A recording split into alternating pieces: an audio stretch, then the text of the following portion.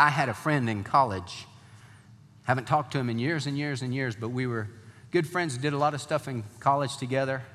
He loved the Lord with all his heart. He wanted to be a pastor. He felt like God had called him to be a pastor. And he was studying Greek at the University of Texas so he could be prepared to be a pastor.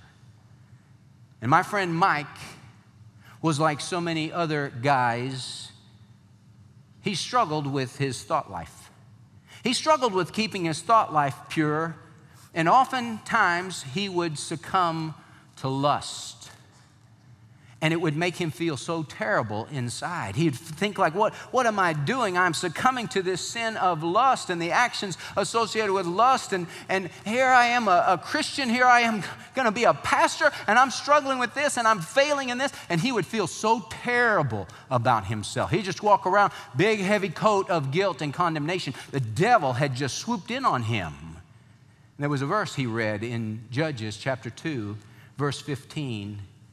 My friend Mike said, this is the way I feel. Judges 2:15 talks about a people who had forsaken God, gone and worshiped the false idols of the land.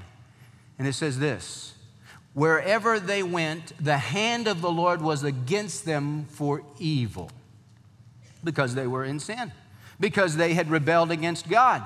And they were not repenting. They were not dealing with it. Well, Mike took that verse in his state of guilt and shame and condemnation that he was receiving from the devil. And he took that verse and he said, that is how I feel. I just feel like wherever I go, the hand of the Lord is against me for evil because of my sin, because I'm so terrible and horrible and worthless.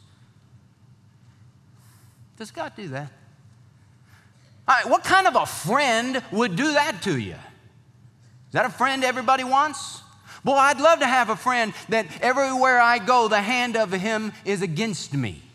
That every time I come into his presence, he just pours out the condemnation on me. That's not a good friend. That is not the Lord Jesus Christ. He doesn't do that. He is not like that. And I have a sneaking suspicion that Mike, my friend Mike from college, is not the only one that feels like that. Like because of the things that you've done in the past, that the hand of the Lord is against you for evil everywhere you go. And even though you've confessed your sins over and over and over and over and over again, the same sin that God is still against you, he's against you, he's against you. That's a lie. Psalm 56, verse 9. This I know, that God is for me.